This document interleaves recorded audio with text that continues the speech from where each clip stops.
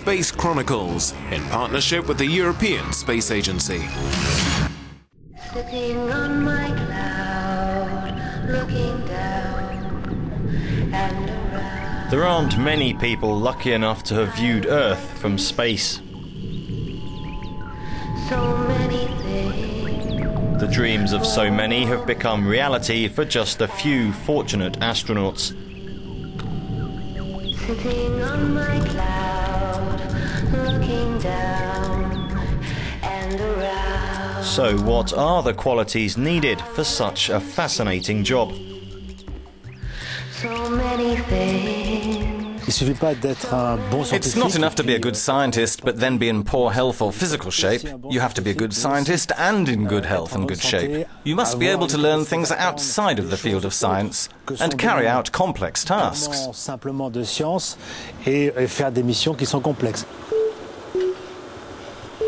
The European Astronaut Centre is based in Cologne, Germany. In the hallway hang photos of the men and women who've joined this elite group since 1978. But there are gaps to be filled. For the first time in 16 years, the European Space Agency is recruiting. 4 vacancies to fill, plus 4 standbys.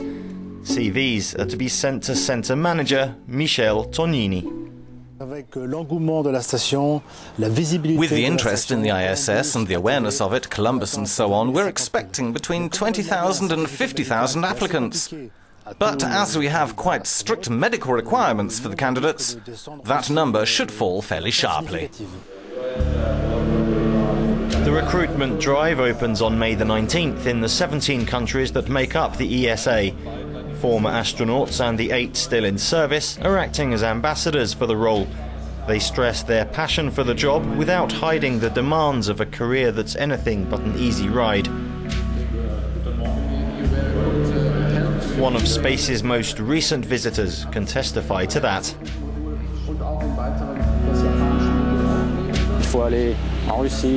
You need to go to Russia, the United States, Europe, Japan or Canada. That's a lot of travelling over a 2-year period with a lot of work. I'd say that's the main drawback, with of course the impact that that has on family life. From Star City near Moscow, where trainee astronauts of various nationalities learn the secrets of the Soyuz capsule, to Space City in Houston, where they learn the techniques of NASA. The work never stops, and patience is the key. Paolo Nespoli had to wait 15 years before flying to the space station. You need to maintain your passion and tenacity. In training, we're made to do things that push us to the limits, both mentally and physically. We discover positive aspects of ourselves, but also others that we need to improve. But we all say that once we're in space and looking back down on Earth, all that we've been through means nothing. It's insignificant. It's so beautiful up there that we forget it all and would gladly do it all over again.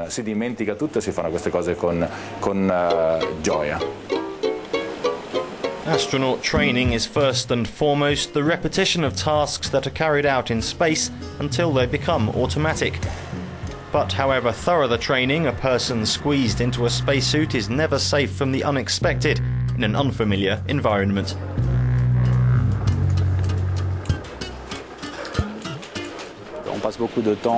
We spend lots of time learning things and gaining experience and carrying out manual operations.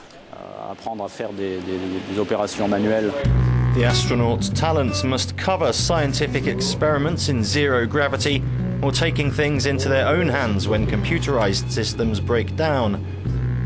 Then there are the language skills.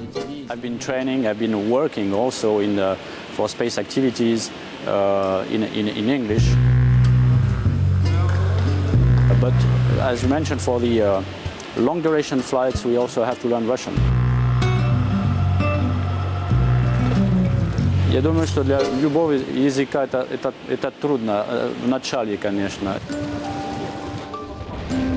Liftoff is a breathtaking sight. It's the expression of man's audacity and determination to transform dreams into reality. But it's also terrifying. An astronaut remains human, vulnerable but in control of his own free will. I remember well. I'd been called up in 1985-1986, just before the Challenger disaster. I was watching television when it happened, and I was supposed to say yes or no. We're very aware of the risks and we accept them. It's a dangerous job. Of course, both the Russians and the Americans had accidents. It will happen again. You can't have exploration without paying a certain price. Death is sad, but it's the price you have to pay to be able to make man progress.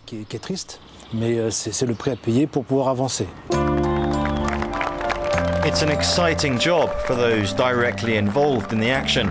For friends and family, though, it's not always easy. There are long periods of separation due to training and the worry before and during space flights.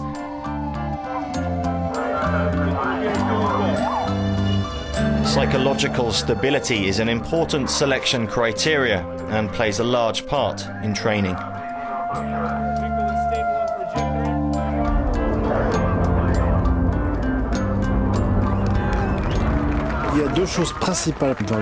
There are two main points to the psychological aspect. Self-care, meaning knowing how to keep yourself fit in mind and body when you're apart from friends, family or children.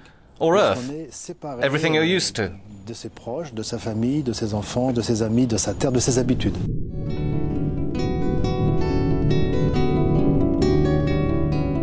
And then there's teamwork. That's extremely important because conflict can happen anywhere, on the job or away from it. You need to know how to resolve problems between several people. It's different when it's 2 people to when it's 3, or to 5, or to 6 people. In each case, there's a different problem to sort out. A